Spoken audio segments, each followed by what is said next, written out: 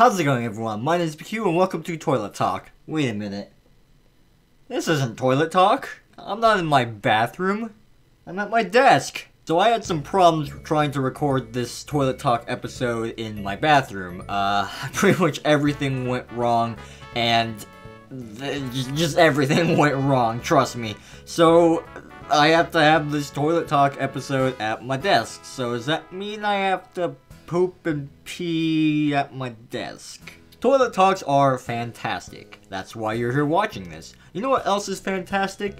Fantastic Beasts. J.K. Rowling's debut movie, Fantastic Beasts and Where to Find Them, comes out November the 18th, which is sometime in the future. Now, I'm not the biggest Harry Potter fan out there, but I can even admit that this movie does look pretty cool. You got the Harry Potter universe, and you got it in America, so go America, and it's in the 1920s, and who doesn't like the 1920s?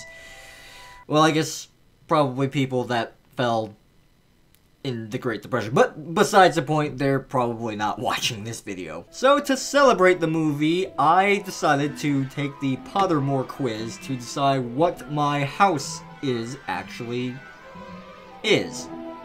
That made sense. And don't worry, this is a disclaimer. J.K. Rowling actually came from England to my house in the Midwest to say, yes, Nick, you should make this video. I 100% endorse it. It's free publicity, and you're gonna get paid 50% of the revenue that Fantastic Beasts makes in its entire lifespan from your video. Just thank you. You're doing a public service to the wizarding world and the actual world. And if you couldn't tell, that was sarcasm. So, without further ado, let's take the Pottermore quiz to see which house do I belong into. Dawn or dusk? I'm gonna go with the dawn since I am a morning person. Which would you rather be? Envied, intimidated, trusted, praised, liked, or feared? Well, I need those YouTube likes, so like, comment, and subscribe. One of your housemates has cheated in a Hogwarts exam by using self-spelling quill. Is that pretty much autocorrect? Now he has come top of the class in charms, beating you into second place. Professor Flitwick is suspicious of what happened. He draws you to one side after his lesson and asks you whether or not your classmates use a forbidden quill. What do you do? Lie and say you don't know anything, but hopefully that someone else tells Professor Flitwick the truth. Tell Professor Flitwick that he ought to ask your classmate, and resolve to tell your classmate that if he doesn't tell the truth, you will. Tell Professor Flitwick the truth. If your classmate is prepared to win by cheating, he deserves to be found out. Also, as you are both in the same house, any points he loses will be regained by you for coming first in his place. You would not wait to be asked to tell Professor Flitwick the truth. If you knew that somebody was using a forbidden quill, you would tell the teacher before the exam started. Now, the thing about these quizzes is you gotta pick the first thing that jumps out in front of you that speaks to you, otherwise then it won't be a proper quiz. It wouldn't be accurate. But this one is a moral dilemma, so I had to think a little bit harder about this one. So I don't think I'd rat out my friends, mostly because I wouldn't care if they were cheating or not. So I'm gonna go with this one. Which of the following would you most like to study? Centaurs, that'd be kinda cool. Goblins, merpeople, ghosts, vampires, werewolves, or trolls. Well, studying centaurs would be pretty rad. And trolls are in the dungeon. You know, thought you ought to know. I'm gonna say merpeople. Even though they're pretty scary in the 4th book and they try to drown you by dragging you to the depths of the water, most of them are women, I guess? So women? 4 goblets are placed before you. Which would you choose to drink? Foaming, frothy, silvery liquid that sparkles as though containing ground diamonds. The smooth, thick, richly purple drink that gives off a delicious smell of chocolate and plums. Ugh. The golden liquid so bright that it hurts the eye and which makes sunspots dance all around the room. The mysterious black liquid that gleams like ink and gives off fumes that make you see strange visions. This seems like a drug.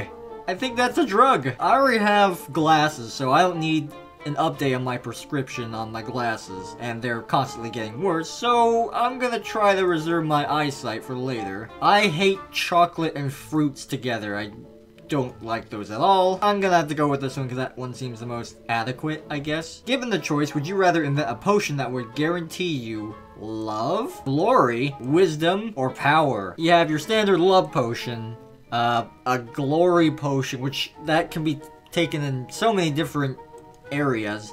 Wisdom potion just makes you smarter, but exactly for what? It's not very specific. Or power, which that could also be taken for a lot of stuff. So I'm gonna go with glory just because that sounds pretty cool. If you're attending Hogwarts, which pet would you choose to take with you? Oh, it's gonna be a bunch of cats, isn't it? Yep, that's a bunch of cats. I don't want to take a cat with me because I hate cats. Oh, I can take an owl. Oh, owls are cool. And then okay, so I had a thought before I was making this video about frogs and toads. Toads and frogs are kind of gross and weird things. I mean, frogs are, I guess, cute, I suppose, but they're spineless, figuratively and literally. They're slimy and dirty, and also, if you hold them, they poop and pee in your hands.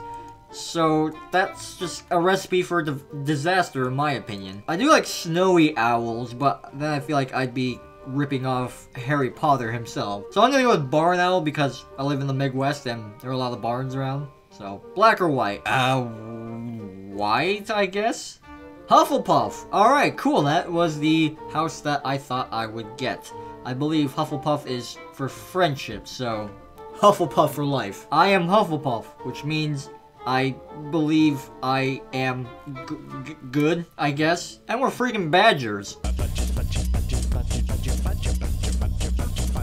So that is all the time I have for this episode of Toilet Talk. So thank you so much for watching this weird episode of Toilet Talk, not in the bathroom. I know, it was pretty weird. If you watched this Toilet Talk episode, I thank you for taking the time to sift through it. Be sure to check out any of the other videos that I've done, and if you haven't, subscribe already. And go see Fantastic Beasts, because why the frig not? Remember, I was endorsed by J.K. Rowling. He told me to go make this video, and that I would get a bunch of ad revenue from this. So, I'm waiting, J.K.